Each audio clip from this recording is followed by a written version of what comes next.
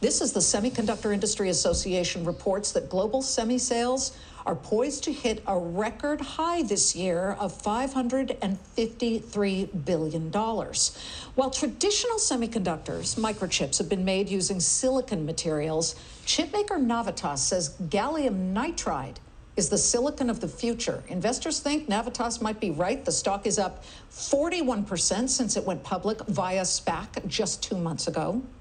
Navitas CEO and co-founder Gene Sheridan joins us now in a Fox Business exclusive. First, Gene, I got to ask you, what do you make of the Stellantis and Foxconn news? Well, it is an interesting challenge and a big development. I think it speaks to the shortage is not going away anytime quickly, and that's why we like gallium nitride, which you can produce 5 times more chips from a silicon factory when you switch to GaN. So that really opens the doors to a significant relaxation of a lot of the supply chain challenges for the industry. Now, specifically, what you guys do involves the power chips. For items, everyone from Dell computers to, we could put up your partners here. You make the things that help power electronics, correct? So it's not necessarily a traditional chip. Does gallium nitride work for the future traditional chips out there? Well, it actually is already popular in optoelectronics, which is display technology. It's already popular for wireless data like 5G base stations. We're now bringing gallium nitride, as you say, to the broader market of power chips, which is actually a $20 to $30 billion market. Power is everywhere. Everybody needs power, whether you're fast charging your phone or powering a data center or even getting power from the sun in solar panels. So it's a huge market opportunity for GaN. Let's talk about gallium nitride over silicon. We were joking earlier, Gallium Nitride Valley doesn't exactly have the same ring as Silicon Valley, but you believe that it really is that element of the future. Tell us about it, and where do you source it? Because our research shows that the biggest sourcing comes out of China, and we know that the Biden administration has just said we've got a diplomatic boycott of the Beijing Olympics, and there are some questions as to what happens next between the, whether it's the international trade relations or just diplomatic relations between the two countries.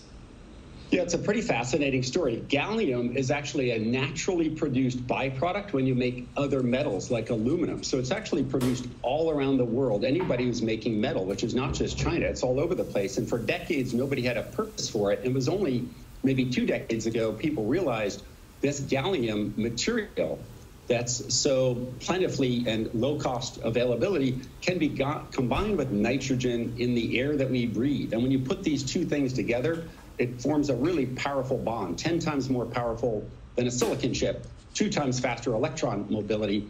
All of that means we can make a really powerful chip in a tiny size, very fast, very efficient, very small.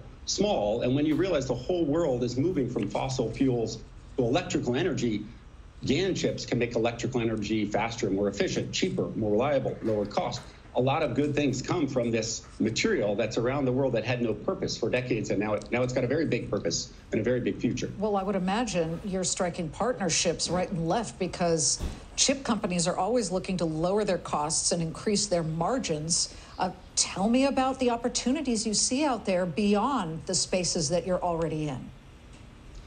It really is vast because, as I say, everything needs power. If you look at the power grid around the world, it's actually delivering high voltage AC power. That's the opposite form of what all electronics need. They need low voltage DC. So the grid is actually unusable in its current form. We convert that from high voltage AC to low voltage DC.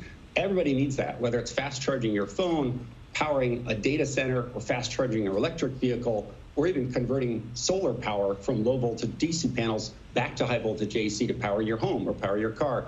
So it really is broad and vast, and that's part of our challenge, where to focus. We chose to focus on mobile charging first. That market's taking off very, very quickly, fueling all of our short-term growth. But we created the IPO to create capital to expand the technology into these bigger markets, these higher power markets. So we're going after data center, solar, renewable energy, and electric vehicles are a few. But after that, there's a long list of possibilities because everybody needs power, and eventually we're going to address that entire $20 to $30 billion TAM that's growing even higher as we move from fossil fuels to electrical energy over the next 2 or 3 decades. Well, it's a fascinating story, development. Navitas is the stock. I know your revenues in the most recent earnings report were up 60% year over year. We'll be watching it. And I want a key to the city of Gallium Nitride Valley, because that may happen.